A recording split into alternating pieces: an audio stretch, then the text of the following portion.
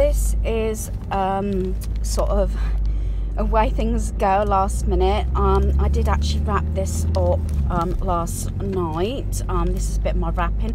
Excuse any noise, I am in the car. We're just going to visit my parents, both in their 80s. As we're not sure what's going to be happening over Christmas, but yeah, so I've wrapped it in this paper. It's got like robins, crackers, stars and candy canes, and then Christmas trees, and I've got the tag to match. And because it's got like the gloves on the wrapping paper, I've put this tag on. It's got a H on here. This is actually a pad that I got, you know, notepad. That is for their initial. So, and then I finished it off with ribbon. So I know this is a bit last minute, but we decided to pop out to family members this morning due to the fact that we're not sure what's going on. They're saying about lockdown not until after Christmas, so I wonder if that's going to be about the 27th of December. But anyway, hopefully you'll follow me on Vlogmas day 19, and we'll see how things go.